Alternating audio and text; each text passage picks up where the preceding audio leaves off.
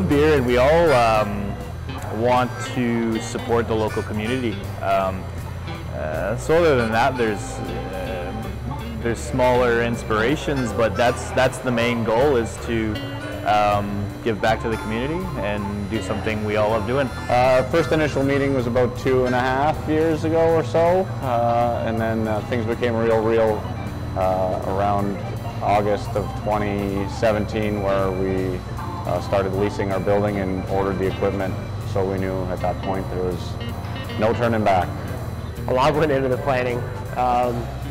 We started with mainly ideas about the sort of nature of the business, what we wanted it to be.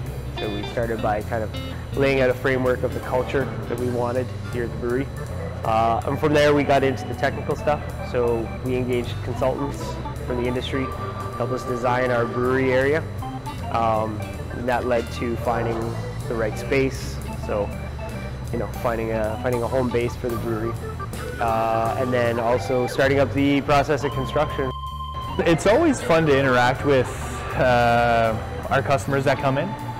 So having an open concept tap room, so that people can see what we have going on in the back, and then having no boundaries for interaction. First year, mainly what we want to do is to sell our product and support local customers first. So that's going to be not only people here in our retail area, but also our licensees, so bars and restaurants. So we want to make sure that we're getting our product out to them in the North Bay area first, slowly growing outwards from North Bay into nearby cities as well. LCBO and Beer Store will probably happen after that.